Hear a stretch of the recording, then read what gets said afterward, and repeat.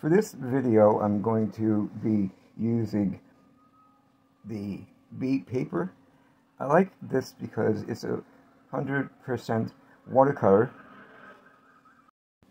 and it's a little larger than my normal Hennemuller pad, but it gives me a lot more area to work with.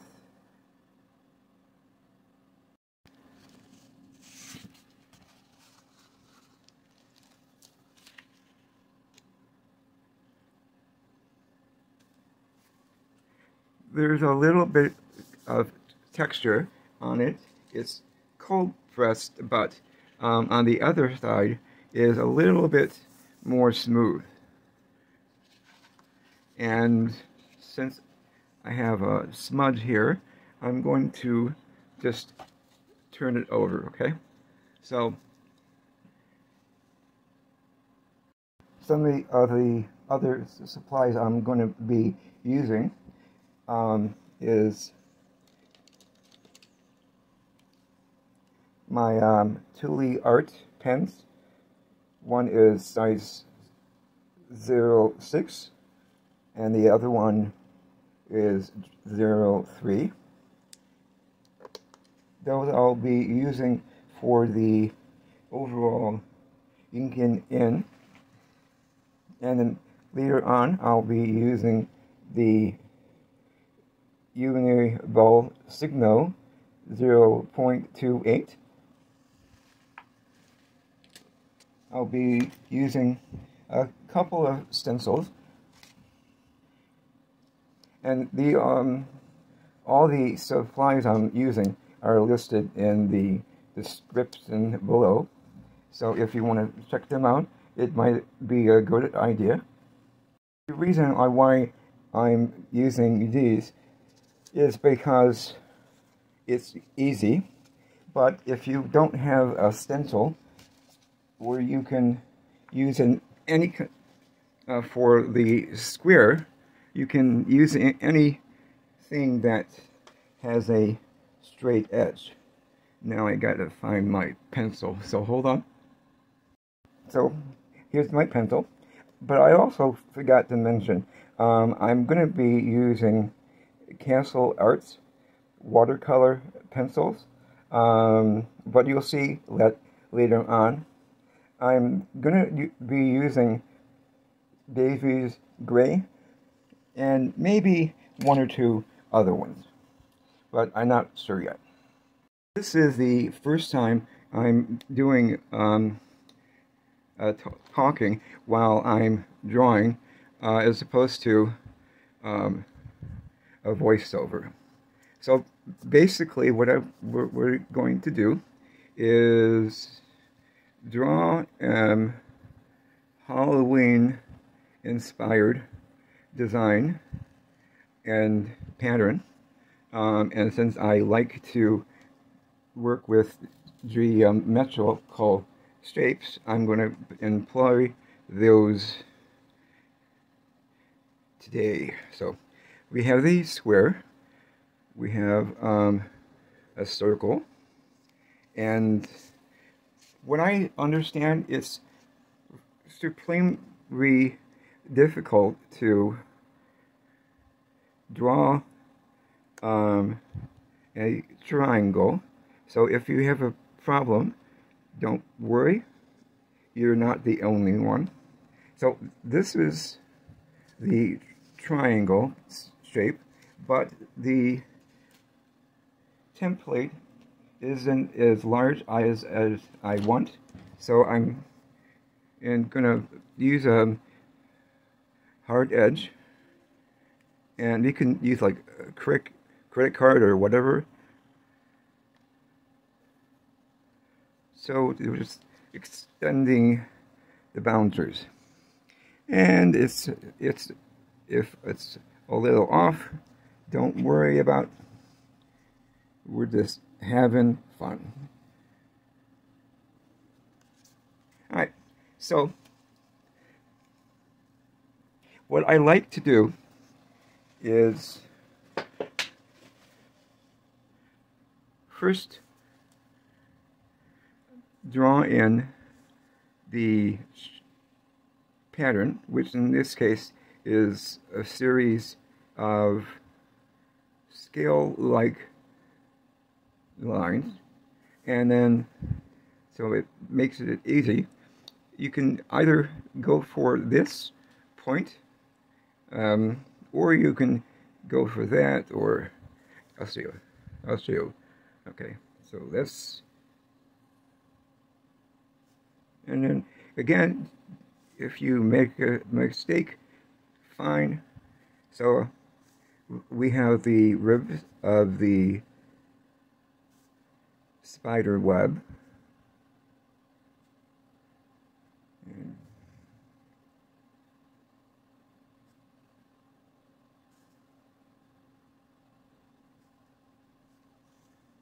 And let's do another spider web. Like, just have fun.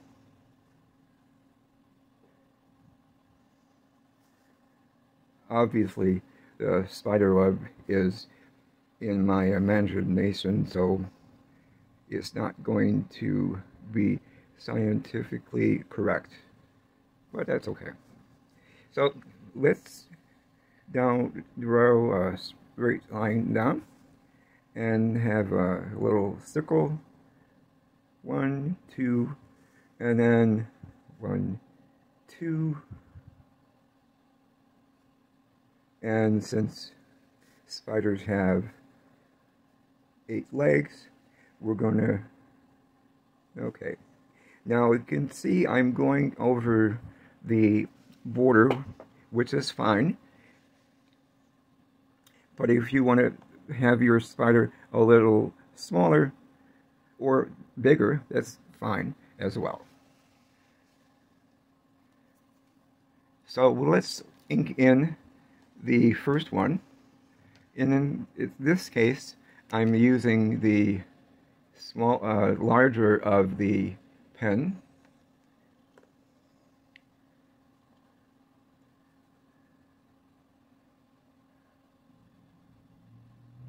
And if you don't follow the lines exactly, that's fine.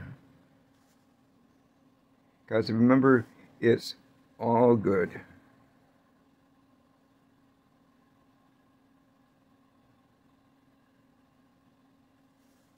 Now remember to rotate your paper or sketchbook, whatever, towards you so that it's comfortable to doodle. Now I'm holding the pen close to the barrel or the point, but if you like to do further away, that's fine.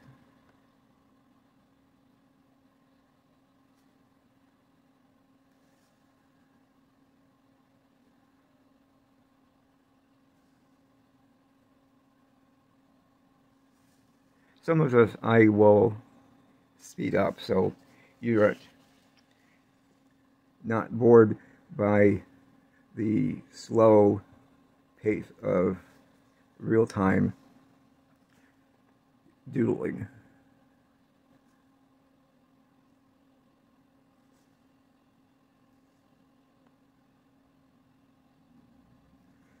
And if you're new to my channel, welcome. If you're a returning visitor, welcome. And for the new people, hi. I have a stroke last year, and I used the doodling as a form of therapy for my hands. And I mean, I've been doodling for basically my whole life. So see, the spider goes over the edge. But back to my stroke, it's a matter of me being able to speak. I have to retrain myself to talk, and it's a process, so hopefully you'll bear with me. So what I like to do is to round out areas that where the one or two lines meet up. That's because it's very relaxing, but also it adds a little more weight to the doodle, so it's like not the same thickness throughout your doodle. I know it might be a little strange, but go ahead and give it a try. I think you're gonna like it. And for the spider web, it adds a kind of airy effect. Okay, so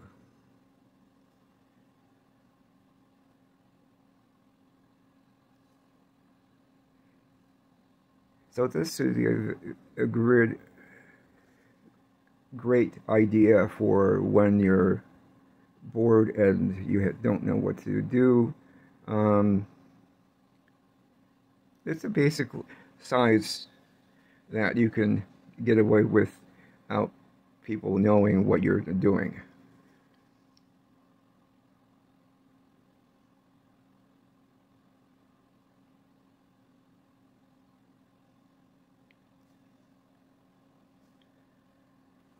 Okay.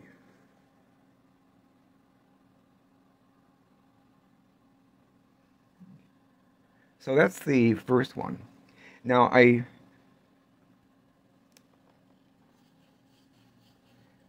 generally speaking, if most pens, the ink dries quickly, but in some cases, especially if you have a lot of ink, give it a few seconds to dry. Now I want to finish it off, and if your hands are shaking, that's okay, because nobody will know. So what I suggest is it's easier to, if you have a straight line, pull it towards you as opposed to up. And I'm continuing the edges here, as well as along the spider.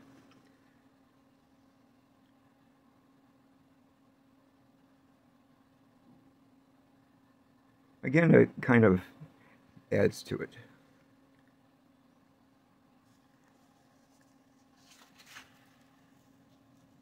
See?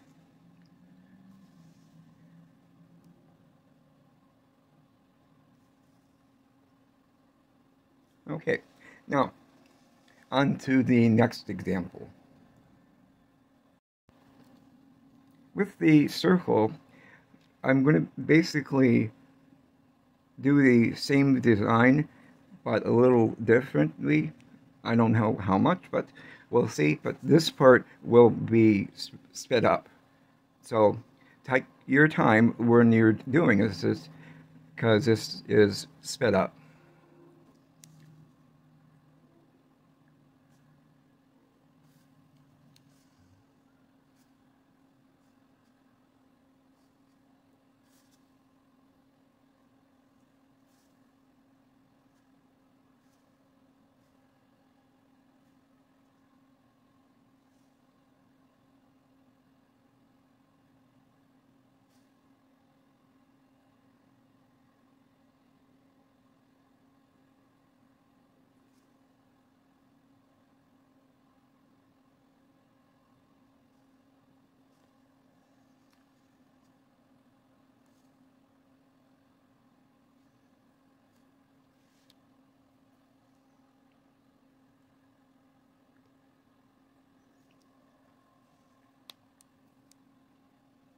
So again, I'm going over the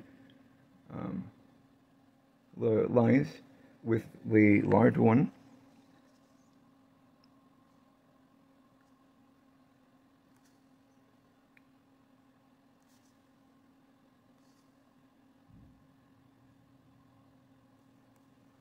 Okay. The lines or the cables for the spider web. And you can see I decided to cut out a lot of the extra lines. Okay.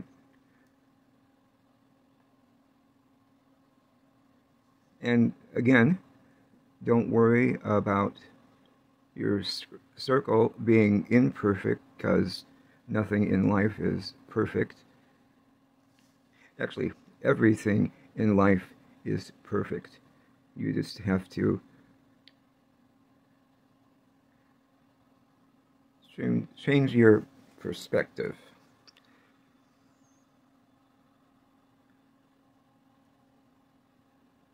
Okay, so continuing with this.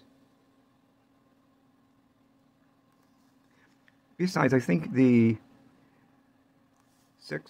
sections that are wonky add dimension, so it's cool.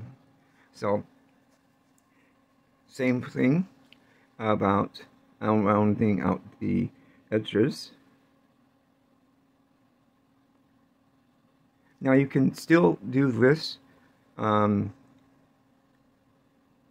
version of the spider web. Again, it's very relaxing, especially what's coming up.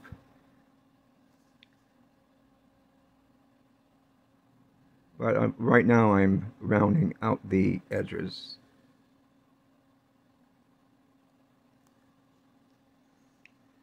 And a little bit of around the spider. And if you don't want to do this, that's fine. It works just as well.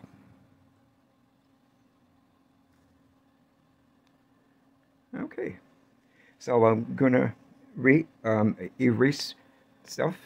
I'll be right back. So as you can see, I've lowered my camera so you can see better what I'm going to be doing. And basically, you can keep it as it is, but you can also start doodling within the the edges, which is why I didn't do the cross beams.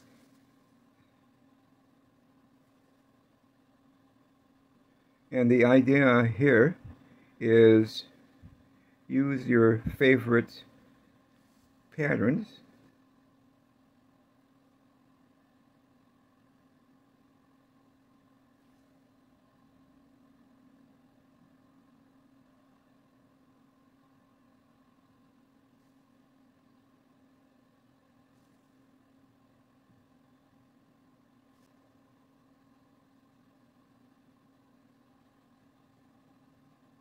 And since I like hearts, I'm gonna include some of these.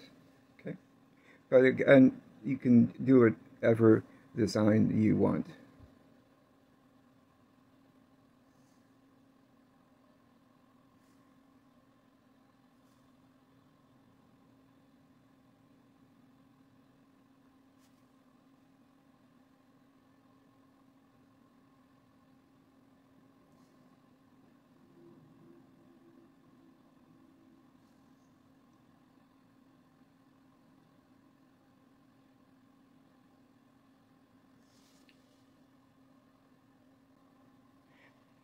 As you can see, the basic line here is kind of lost, so I'm going to thicken it up. But if you want to do it differently, that's fine. Again, what I'm doing here is just giving you an example at what you can do.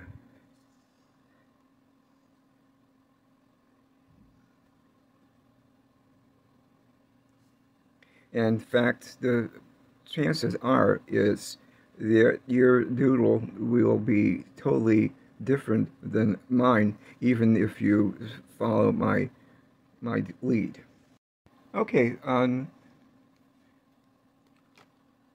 what I like to do sometimes is use a smaller one, and or point is because it changes the look of the work. Sorry, don't spray it.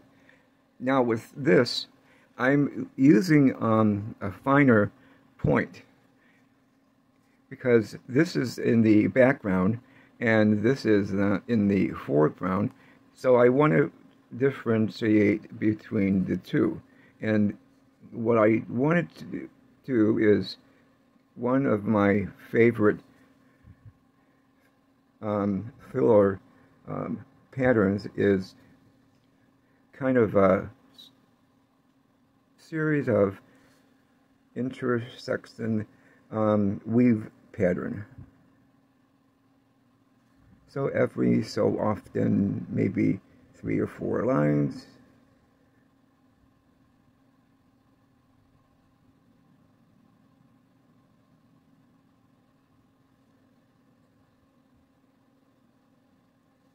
Okay, so that one. Another one you can try is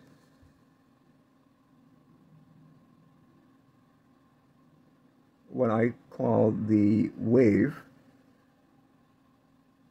and it's basically a series of interconnecting wavy lines. You can have it as fine as you want, or as open like this, okay?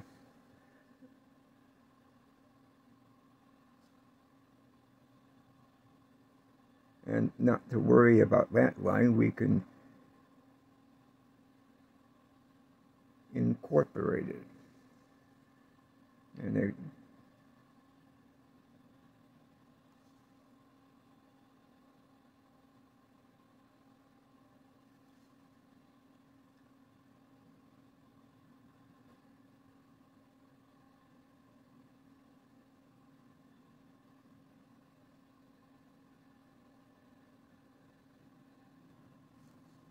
And another one I like to do when I do detailing is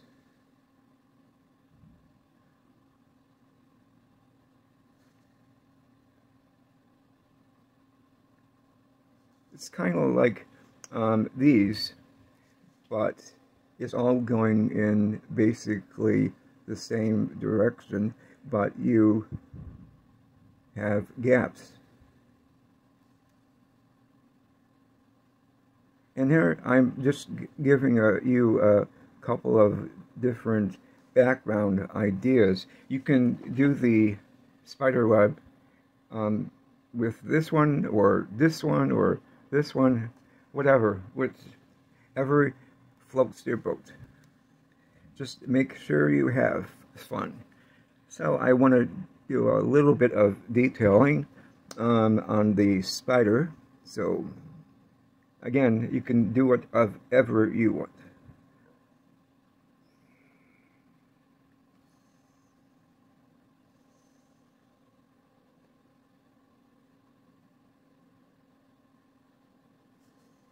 Okay, looking good. So another one that I like is called stippling. Basically, it's a series of dots. Lots of dots.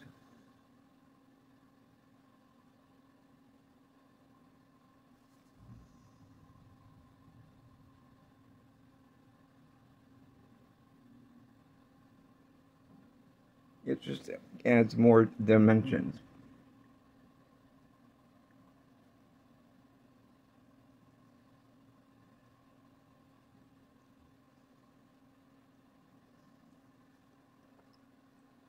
You start off like space is large around the dots, and then you close up ranks and make the dots closer to each other.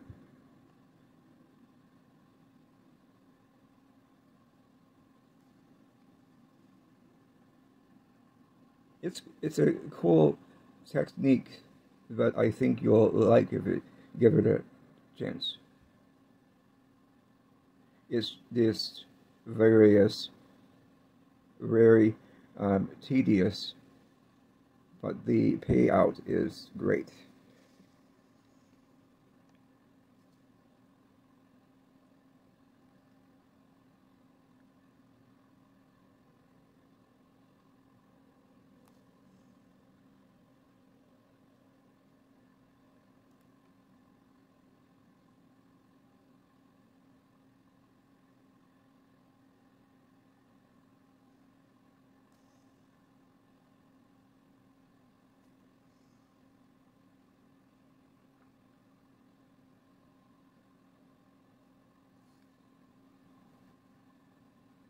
And a little bit around the spider so it incorporates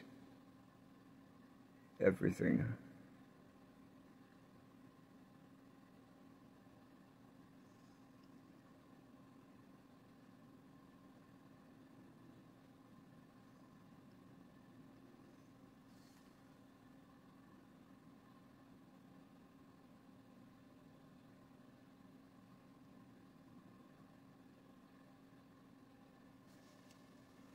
Okay, that's good. What do you think? For this one, I wouldn't necessarily say you can doodle it on the fly when you're at work or at home. Well, you can do it at home, but on the bus or waiting in line. But you can add color to your doodle. This time I'm going to do a little bit of the spider webs. Okay, and then down here, because you can do it again any way you want, but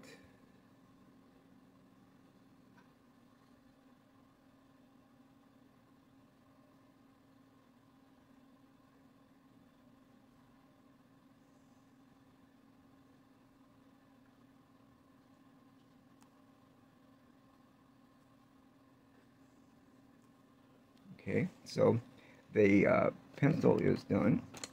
And again, I'm going to use the broader tip for the spider and illustration.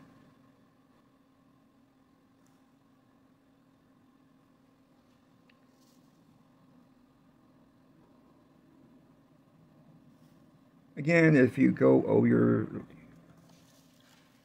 lines, that's fine.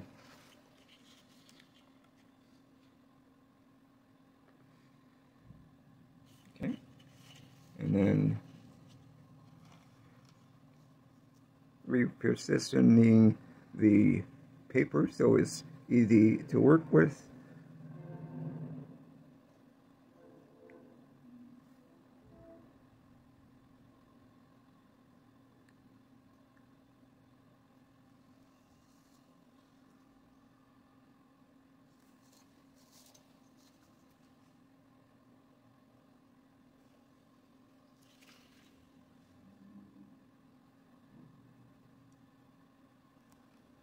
And have fun doing the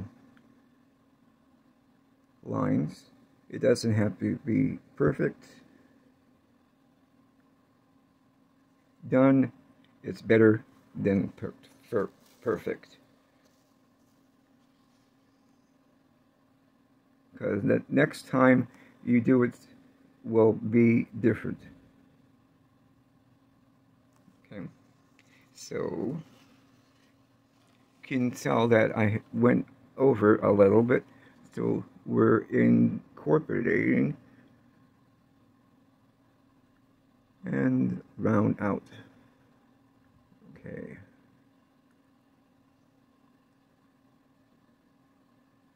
I love the rounding out. It really relaxes me.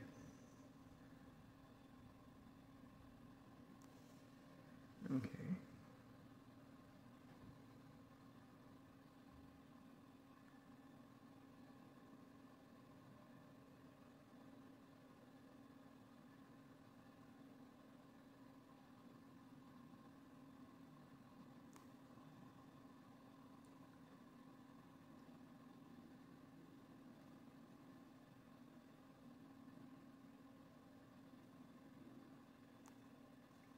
So if you like this drawing or doodle and want to see more of my doodles, subscribe and remember to hit the bell notification. That way you'll be notified when I upload another video. This is basically one or more a week. It depends on my schedule, is like my doctor's or appointments or whatever. So thanks for, this is not over yet, so I'm not going to say thank you because I don't want to miss out and on the next one, next steps. So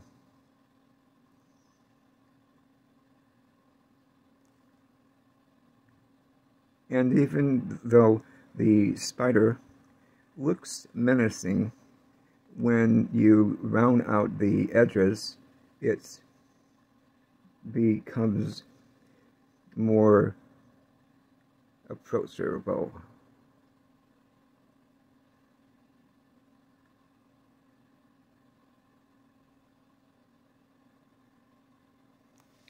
So I'm going to get rid of the pencil marks and I will be back. So with this one, I'm going to be including a little bit of watercolor pencils. These are from the, what is this called? Castle Arts. And again, the link will be in the description.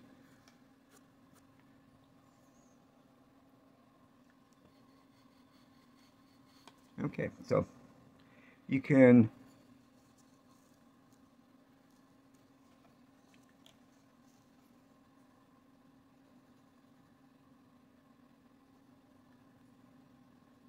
now I'm not a watercolor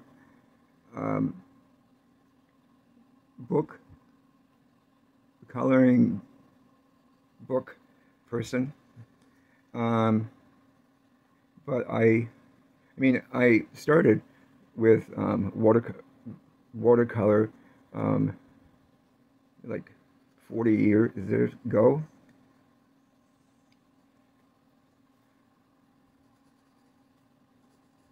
But this is life changes and you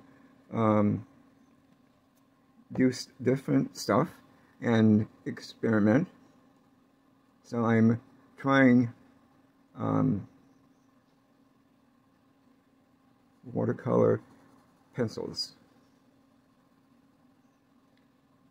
Because when I started my watercoloring, I used Winsor Newton, the Cotman series. And then, although I was later told it was a not professional grade, but it didn't matter because I was able to accomplish what I wanted to do. So even though the Castle Arts isn't the priciest or most expensive, it does the job I needed to do. And before I forget, I just realized I don't have the spider web connected to my spider, so okay. Good. So you can add just a colored pencil, but since I like wet medium, I'm going to do it with a watercolor pencil, and I'm going to use my water pens.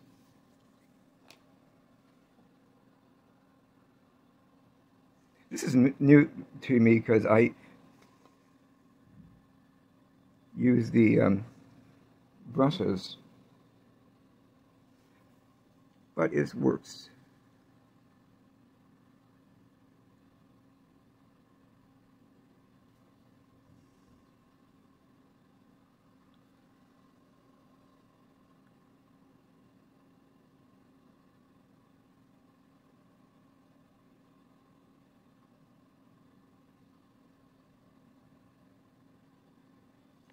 By applying a little bit of color, you change the look of your doodle. Now, a lot of doodle people use graphite and a blending stump to gradate the color or the pencil, but I like the smoothness of watercolor.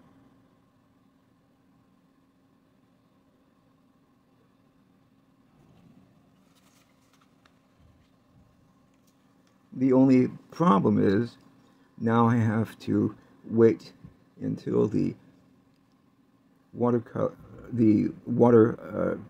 dries, so that's the only downside of using watercolor.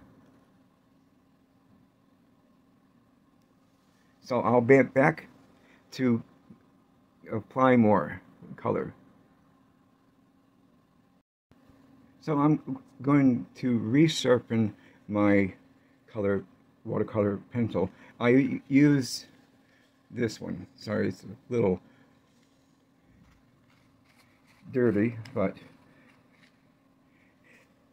it's a great pencil sharpener, and it doesn't use a lot of shaping. So I'm going to apply a bit more watercolor pencil.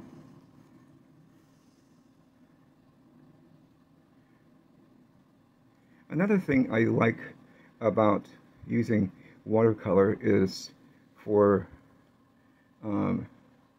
shading, is because when you use colored pencil, well, we use graphite and you would smooth it out. It makes it a little shiny when you smudge it out, and although it's okay, I don't like it, so that's why I use the watercolor pencils. In a future video, I will use watercolor itself, as well as Neocolor 2s, which are water soluble, but that's for another video.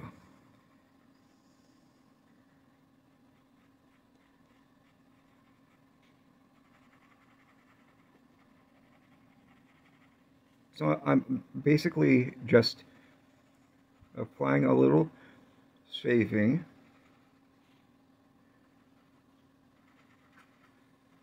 Very little pressure.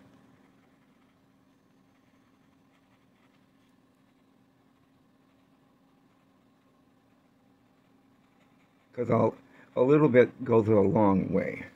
So now you can stick with this as it is, or you can lose a bit more water. But again, if you lose more water, it's not going to damage the paper. It's just going to take a little longer for the water to dry.